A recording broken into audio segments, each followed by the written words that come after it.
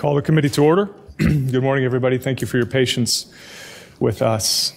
I'm going to start with laying a little groundwork over some questions that were posed yesterday regarding the committee's, how we addressed certain things with the respondent and some allegations that were made as far as evidence. So House Rule 45, which we all as members of the House have adopted, states that the accused, or I shall say the respondent, shall have a full and fair opportunity to obtain and review all evidence in support of the complaint. It does not put the burden of sharing that evidence on the committee, but when asked, the committee needs to respond and provide it.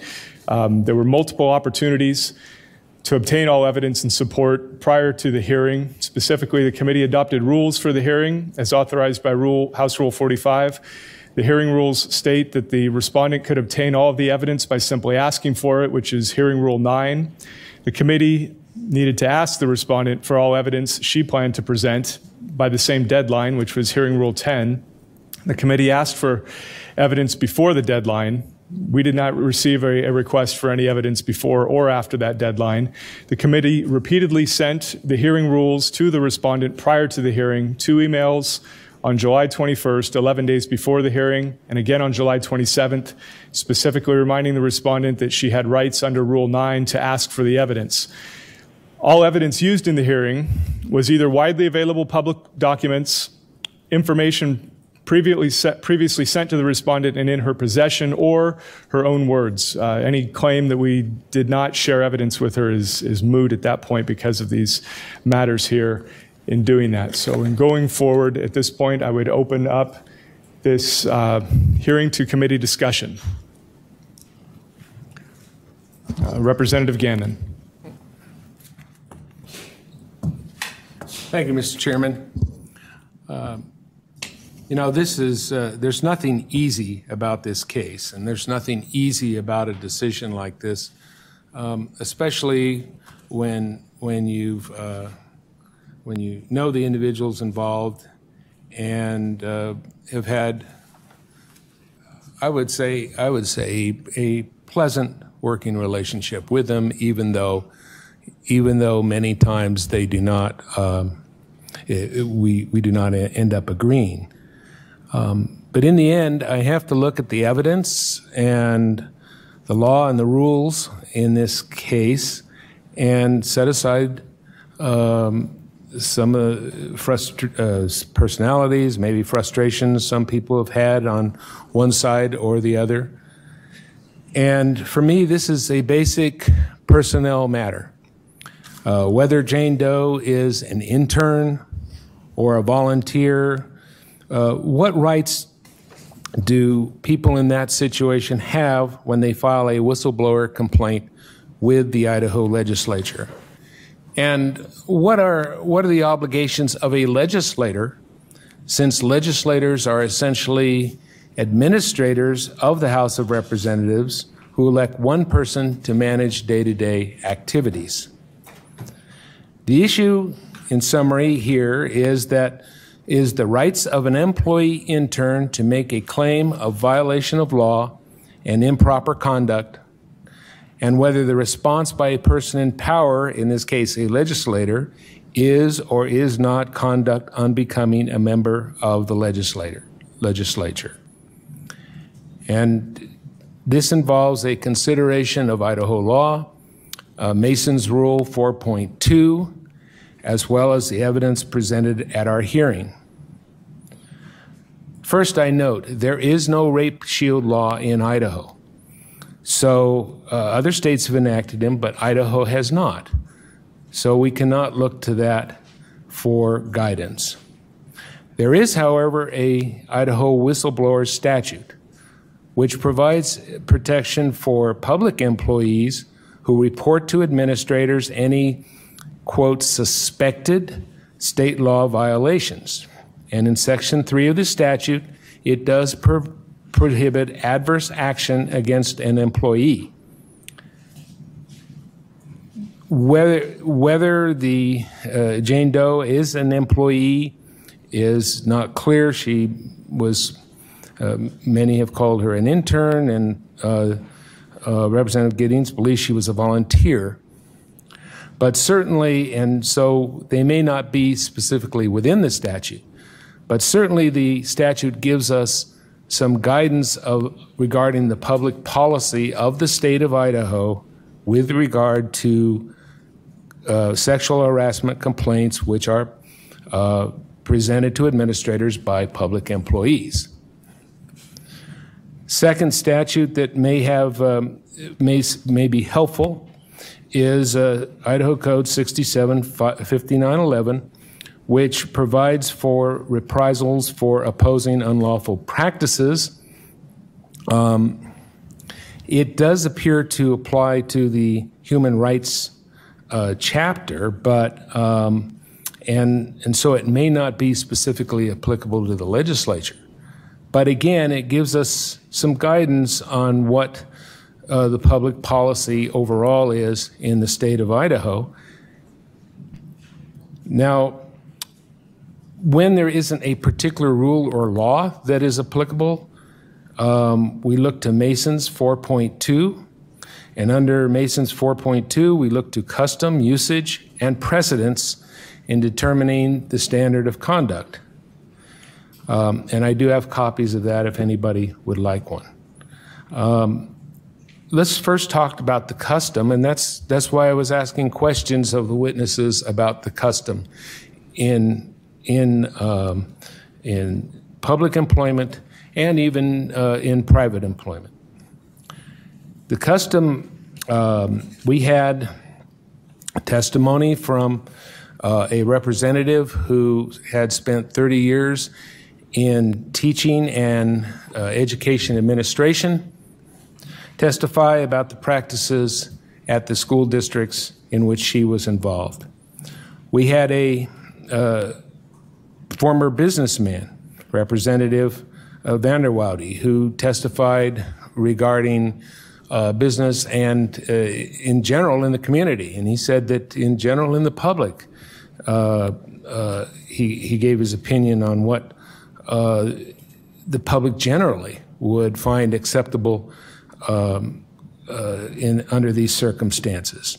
Representative Cheney testified regarding his experience in public law enforcement employment. Representative Green testified how the Ada County Highway District would handle a situation such as we're faced with.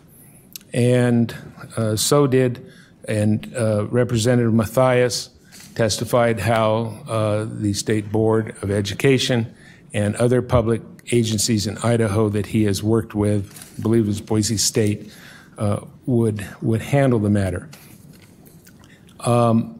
In all the evidence, I mean, that's the evidence that I have to look at. All the evidence was that you don't disclose the name of a person who has filed a complaint, a whistleblower type complaint, which is essentially what this is. You don't put their picture on social media. You don't do that if you're involved in the organization. You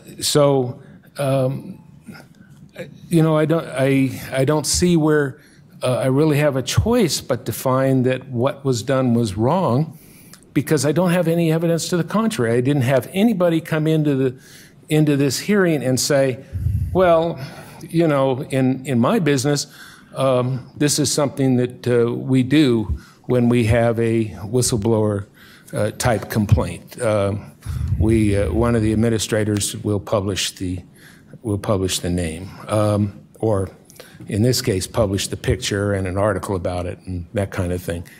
There's no evidence. Now, if there is some, it should have been brought, and there were a number of witnesses listed, but then they never, and many of whom were in the room, but then they never testified. So without that kind of evidence, what conclusion can one come to except that, well, doing this is not appropriate for a person in authority under these circumstances. We can also look at precedent, and again, The precedent is that there was an incident in the Senate several years ago, well publicized, where a Senate staffer was sexually harassed. The senator resigned, and even today, Representative Vanderwaty testified he doesn't know who she was. His daughter serves in the Senate, and the name was never even given out in private, in private conversations, that kind of thing, as far as I know. And that's the evidence I have to have, because there's no evidence to the contrary, none. There's no evidence that ever in the Idaho legislature has a person who filed a sexual harassment claim had been publicly exposed in one way or another, publicly disclosed in one way or another. There's just no evidence of that. And so what can you do as a finder of fact, as a committee, but find that the precedent in the Idaho legislature is you don't do it. You don't, there's just nothing, there's no evidence and to the contrary. Now, why should we care? I think this is an issue that needs to be addressed. And I think that the reason behind whistleblower statute, the reason behind disclosure is that we want people to come forward and make complaints. We want people to make good faith complaints, but we want them to feel like they're not going to be punished if they disclose, for example, somebody is embezzling money. Or suspected of embezzling money, or somebody is improperly using state property, these kinds of things, or sexual harassment. We want to make sure that people are not deterred from doing that, and that's why you have the whistleblower law, that's why you have this law in the Human Rights Act, and that's why the custom and practice at the legislature appears to be, and there's no evidence to the contrary, none, that was presented to us. It appears that that you don't disclose the name of the complaining party. There's another reason, and that's also legal liability. If administrators start getting involved publicly, things can be said, and suddenly the state has more legal liability. The actions of state officials can result in lawsuits and can result in legal actions, and so that's another reason why I think you have the whistleblower law as well as the protection of those who protection of those who make complaints. Now, in looking at the okay, so what's the consequence of this? And there's several things to look at. Again, I don't have a lot of evidence, which is too bad, because I really would have liked to have heard from a couple of the witnesses, particularly David Leroy, who was listed as a witness, but by Representative Giddings.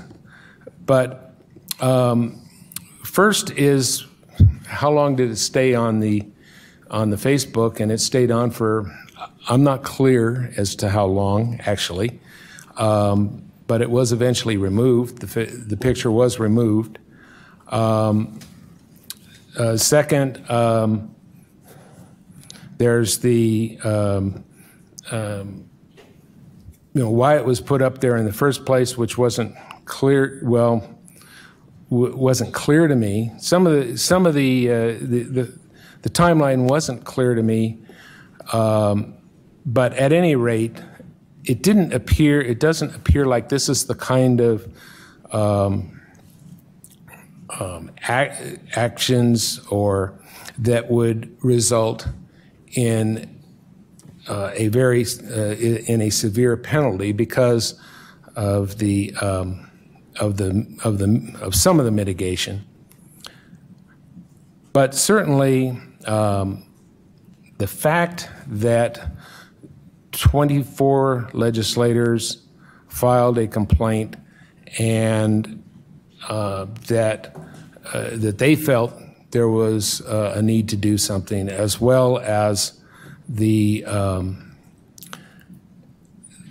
evidence, which was just overwhelming, that what was done was improper.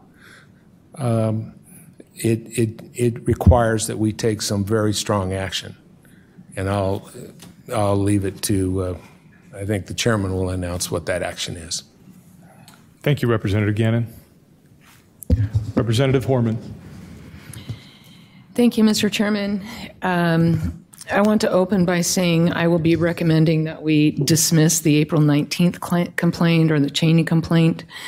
We are not the appropriate body to evaluate criminality, and I do believe that all of the allegations stated in that complaint are fully covered in the group complaint. So, regarding the May 3rd group complaint, though, it expressed two primary concerns of 24 members. They signed it because they believe the actions constituted conduct unbecoming, which is detrimental to the integrity of the House. Their first point was that Representative Giddings, quote, disseminated the identity and photo of a young lady who reported a sexual assault.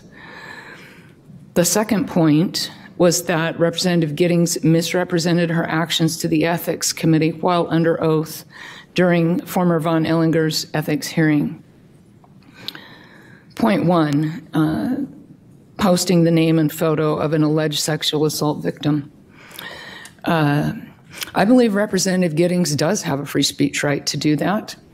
As she asserted in her very thorough, detailed response to the committee. I agree that she has the right to publish the name and photo of an alleged assault victim. That matter is not in question for me. What is in question for me is her judgment and intent in doing so. But as was stated yesterday, just because we can do something doesn't mean we should.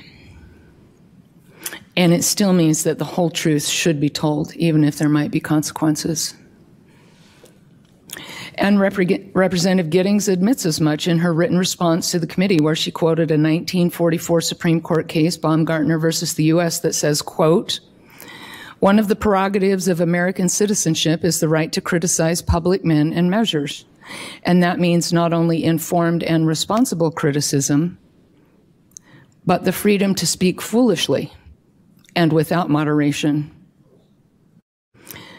However, the Idaho Constitution says it even better. Long before 1944, Article 1, Section 9 states, quote, every person may freely speak, write, and publish on all subjects, being responsible for the abuse of that liberty. In my humble opinion, that modern interpretation of write and publish includes typing on your Android phone. I've been able to identify a single other legislator who made the decision that she did to publish the alleged victim's identity. That doesn't mean it didn't happen. It just means I've been able to find anyone else who made that decision and that choice. So while Representative Giddings claims to take a backseat to no one in protecting victims' rights, it appears instead that she was indeed not in the backseat, but in fact in the driver's seat and the only legislator to expose, not protect, the identity of an alleged victim. And I will be happy to stand corrected if someone can point out to me that in fact she did have a co-pilot in that behavior. Part two of the group complaint is regarding misrepresentations and the appearance of dishonesty while under oath. Witnesses yesterday testified under oath that they believe she did not tell the whole truth under oath, that she was less than forthcoming. She was elusive and evasive in her responses in the previous hearing, so I don't believe any further comment from me on that issue is necessary. What does concern me is that I saw that pattern repeated yesterday, with the addition yesterday of false statements, such as, quote, the entire Democratic caucus, unquote, signed the second complaint. That is demonstrably false, even though she was not under oath when she said it.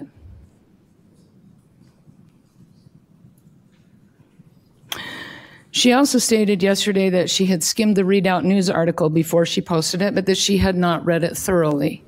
So I'm struggling to reconcile that statement with her testimony previously to this committee under oath that the article would fulfill her desire to accurately represent both sides of the story. I'm frankly uncertain how she would know that if she had not thoroughly read the article. There's an irony of not wanting to waste taxpayer money, but requesting that the committee's counsel prepare subpoenas that were never served. If her intent was to simply email her colleagues and those that she had requested to testify, we could have saved a whole lot of taxpayer money by not having expensive attorneys prepare those subpoenas for most of the day Friday.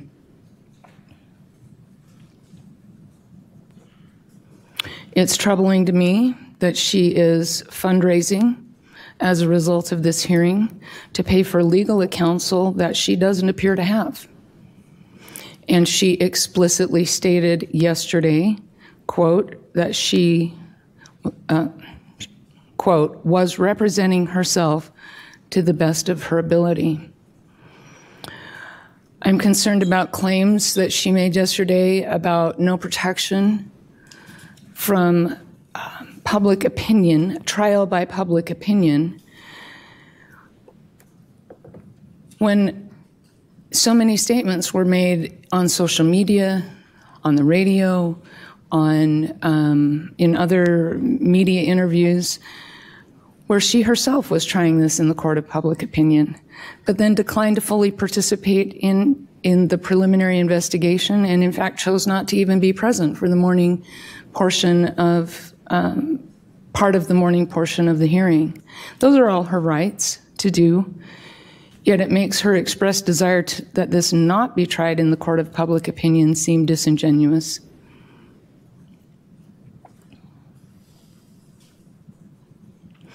She has also stated that the, quote, ethics committee accusations that I acted in retaliation, and I would like to remind everyone that the ethics committee has made exactly 0 allegations, spurious or otherwise, of retaliation or of whistleblowing. Those were made by 24 House members, as specified in the complaint. Again, a demonstrably false statement. The accusations were not brought by the House Ethics Committee. They were brought by 24 of her colleagues. Was concerned about the lack of civility and respect yesterday, a basic sense of decency toward other House members, toward our process. From the infamous, now deleted Facebook post to asking the committee's lawyers where he went to law school. Duke, by the way.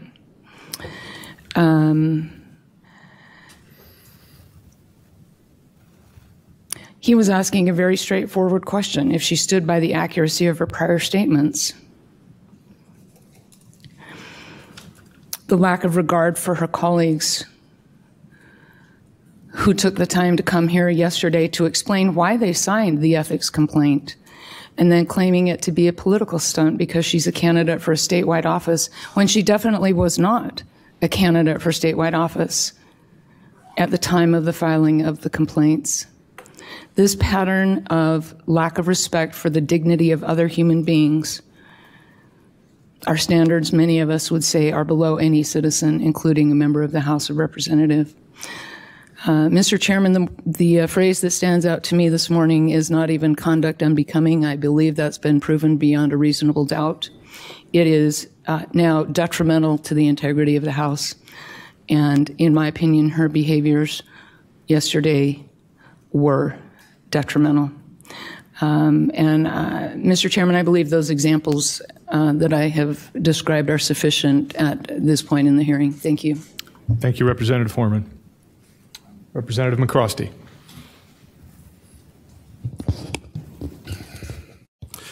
Thank you, Mr. Chairman and fellow committee members.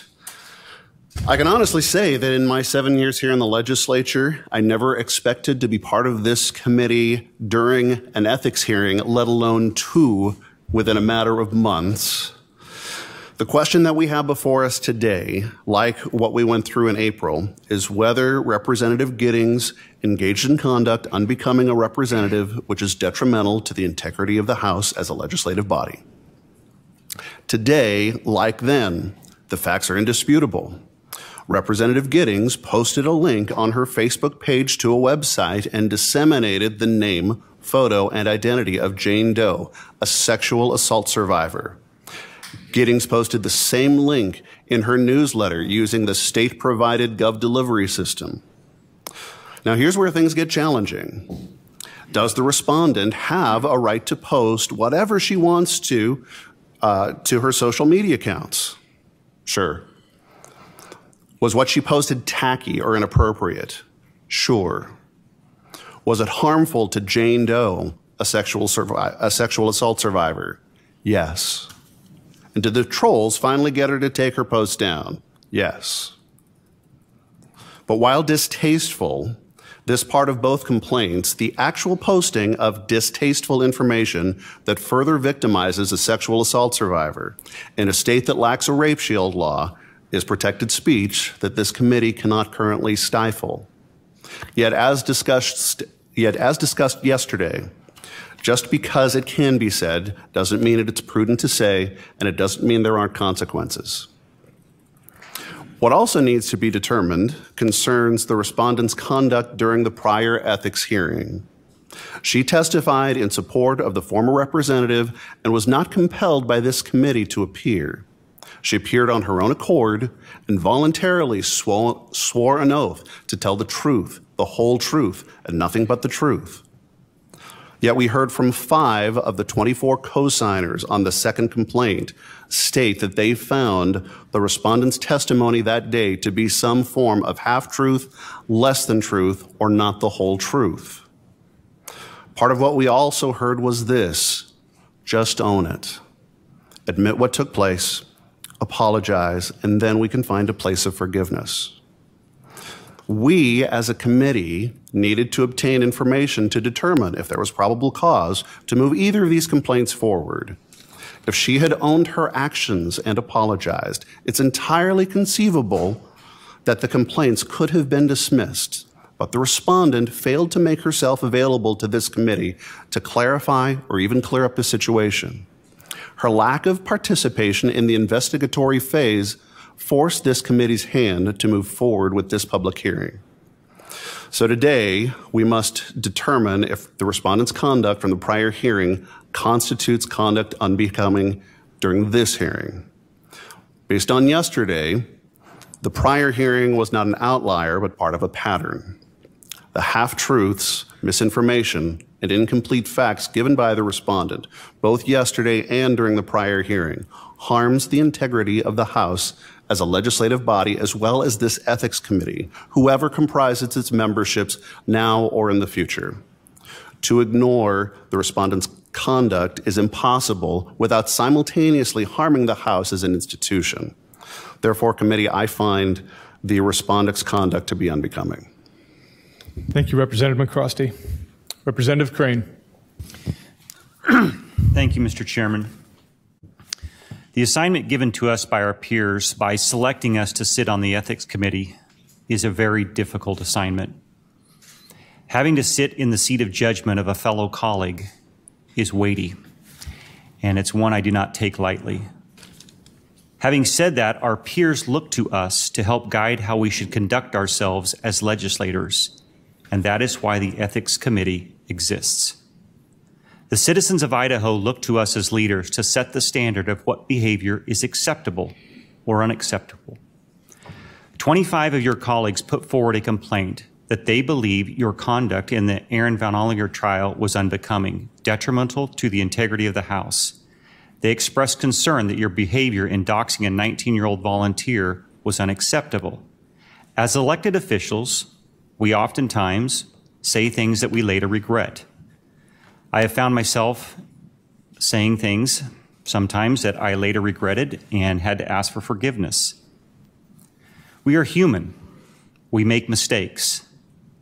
However, I have found if I will humble myself and ask for forgiveness, most often, most people are more than willing to forgive.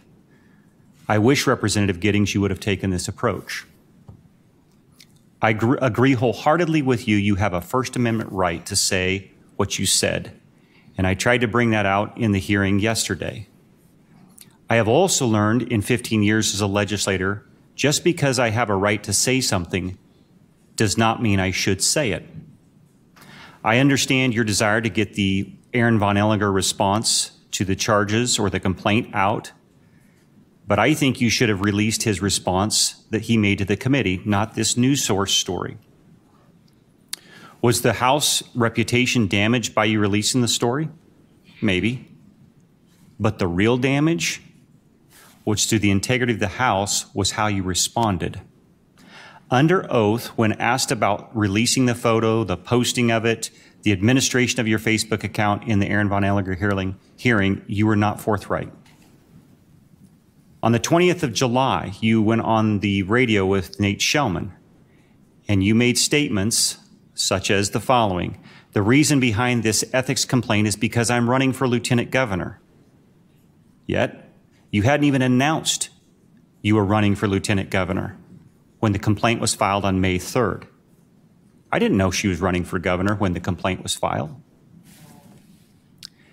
You said also in that interview, if you look at the names, and this is a direct quote, if you look at the names, 12 of them are Democrats, and the others are very progressive Republicans. Yet, if you look at the names, 8 of them are Democrats, 17 of them are Republicans, and I would hardly call John Vanderwada or Julie Yamamoto a very progressive Republican. But that's my opinion. You also said due process was not allowed throughout this entire process. That is not true. That is false. You said the committee was working outside the bounds of law and order. Not true. That is false. I watched a video interview of you. Again, you doubled down and you said they are operating outside the law. That is not true. We are operating under House Rule 45 and have been very diligent in following House Rule 45. You said in that video interview, the committee is being selective by not investigating a legislator caught in a high school bathroom. That legislator is a senator. This committee has absolutely no jurisdiction over that senator's behavior. That's a Senate matter. This is the House Ethics and Policy Committee. We don't have any jurisdiction over the Senate. You know that, or at least you should know that. You said in that interview the Ethics Committee did not release the counter-complaint in the Aaron Van Ehlinger hearing, as well as in your hearing. Yet, when I pressed you yesterday with House Rule 45, you could not prove that we have to, because House Rule 45 very explicitly states you only release the complaint, not the response to that complaint. But again, that's the narrative that you're purporting out there. You also said in the video interview the Ethics Committee is selectively deciding who they will go after. That's patently false. We have to take up every single ethics complaint that comes before this committee. We don't get to select. We don't get to choose. That's what's difficult about this assignment. You went on to say in that video interview, quote, usually the chairman of the Ethics Committee is working hand in hand with the speaker to determine which complaints to go forward with. Patently false. It's an outright lie. When a complaint is filed, the chairman brings the complaint to the committee. That's how it works. The first phase of that is private. Sometimes those complaints are dismissed. We know nothing about them. Other times they're reprimanded inside that private process. That's where 95 to 98% of these complaints get handled. But the chairman has an obligation to bring those to the committee, and he has every single time. So you can go ahead and purport that narrative, but it is a bald-faced lie. The committee tried to get me to go to a meeting outside of House Rule 45. Again, another lie. It's not true. We asked you, and I went over the litany of the times we asked you to come to a preliminary investigation, which is what is provided for in House Rule 45. We contacted you eight times. We started on June 3rd, an email requesting an interview to discuss the complaints. No response from Representative Giddings. June 21st, a letter was served to Representative Giddings. Again, no response. July 19th, a notice of probable cause and a public hearing was served. July 19th, an email notice of probable cause and public hearing. July 20th, email notice of probable cause and public hearing. July 21st, issued a subpoena. July 21st, 2 more emails went out. July 27th, an email reminding Giddings of her opportunities to obtain committee evidence and attaching rules of procedure. And again, the 27th, we sent her another email providing the names of the committee witnesses, requesting the names of her witnesses, evidence and if she plans to present, all to come and talk to us on the 28th. And yet you refused. That's your decision, but don't try to tell the citizens of the state of Idaho that we operated outside of House Rule 45. That is a bald-faced lie. Public hearing. I'll never forget sitting here yesterday in the afternoon when you finally did appear before the committee. The first thing you said to the chairman after you guys decided to move the press over, which I was in favor of and the chairman accommodated you, was, can you explain why I was not given copies of the evidence? It's not true. You were given copies of the evidence.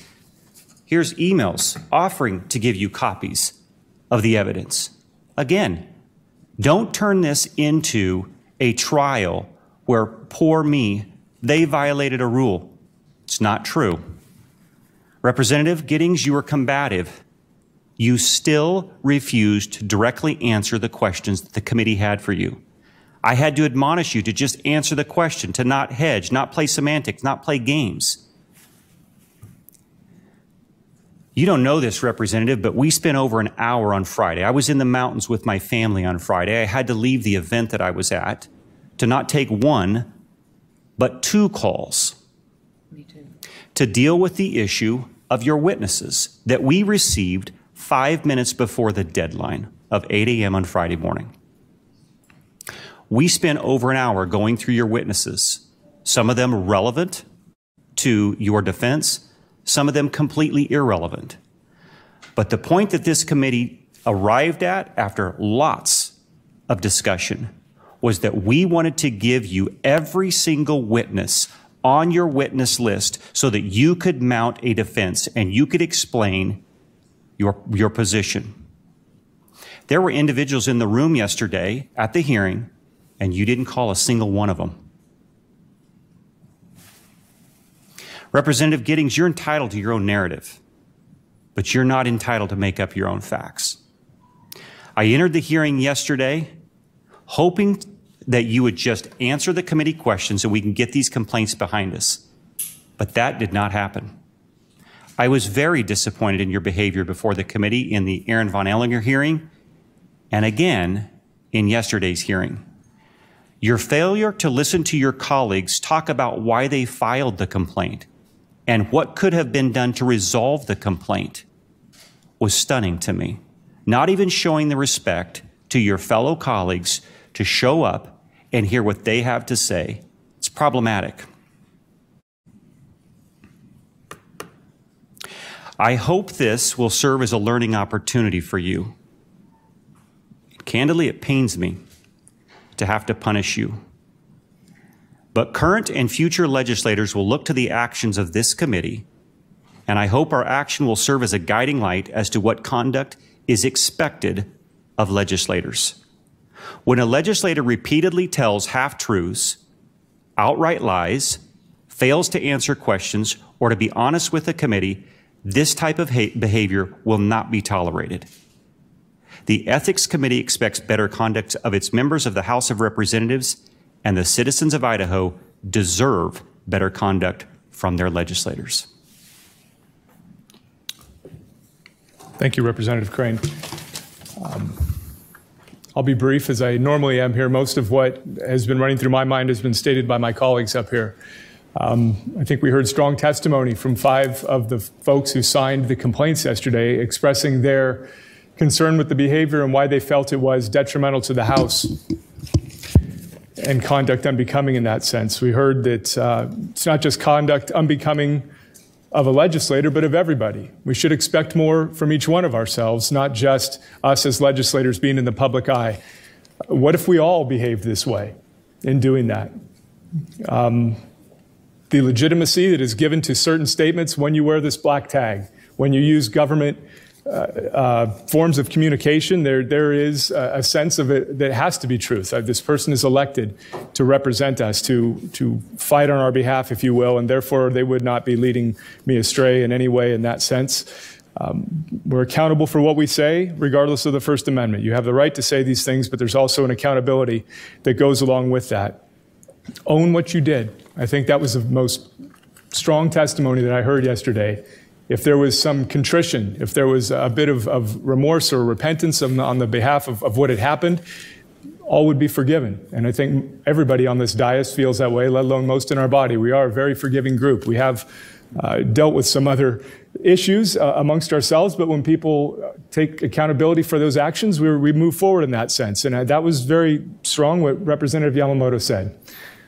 I think that moved most of us up here. And that we should not be responsible for the mistrust in government or perpetuating that. There will naturally be a mistrust of government, and there should be from the citizens to keep it in check. But we should not be responsible for perpetuating that by misleading the public in doing that. Our role up here is to determine whether a member's conduct is detrimental to the House of Representatives as a whole. Equally as important is the trust between members. Can we trust statements made in committee, from the dais, or in presenting legislation? Can we trust statements made on the floor? In being less than truthful during a public hearing while under oath abridges the trust of both the public and fellow members of the House of Representatives, and can justly be construed as conduct unbecoming and detrimental to the House of Representatives. Our role is to protect the body. We've been elected by our peers to do that. It's not something anybody sought out in this, but it's something we have been volunteered for by our peers, and we take that role very seriously, as you've heard from each one of us here. There's a similar role within the church, and there's discipline that comes from the church, and that is not only to protect the body, but it's also to effect restoration of that member who comes under discipline from the church. And that's a majority of our goal here as well, of letting a member know they've stepped outside the parameters of what the body feels is appropriate for the body and how it reflects itself to the public. So the hope is, as we move towards a decision here as a body, that will also play upon the respondent's mind, that there will be some sense of repentance and contrition that can then help that restoration come in. So not just a protection of the body, but also to help a change for the positive and positive for government. As higher ambitions are sought in that sense and moving forward, that we will reflect more of truth and less of something that pales in front of truth in doing that. So committee, I'm open for a motion. Representative Horman. Mr. Chairman, I move to dismiss the complaint dated April 19th, the Cheney complaint, because the allegations contained in that complaint are fully addressed by the complaint brought later by 24 members of the Idaho House of Representatives. Thank you, Representative Horman. Our motion is to dismiss the Cheney complaint. Is there any discussion on that motion? Representative Crane? No? Okay. All right, all in favor of dismissing the Cheney complaint, say aye. Aye. Aye. Any opposed? That motion passes. Thank you, Representative Horman. Representative Foreman. Thank you, Mr. Chairman. I move that the committee finds by clear and convincing evidence that Representative Giddings has conducted herself in a manner unbecoming a representative, which is detrimental to the integrity of the House as a legislative body, and that the committee recommends to the full House of Representatives that Representative Giddings be censured with the condition that she be removed from her seat on the House Commerce and Human Resources Committee. Thank you, Representative Foreman. Committee, our motion is that we find Representative Giddings having engaged in conduct unbecoming and that is detrimental to the House of Representatives as a body, and that we recommend censure with removal from the House Commerce and Human Resources Committee to the full body. Is there any discussion on that motion? Seeing none, all in favor say aye. Aye. Any opposed? That motion passes as well. Committee, is there any further discussion? Then we are adjourned. Thank you very much.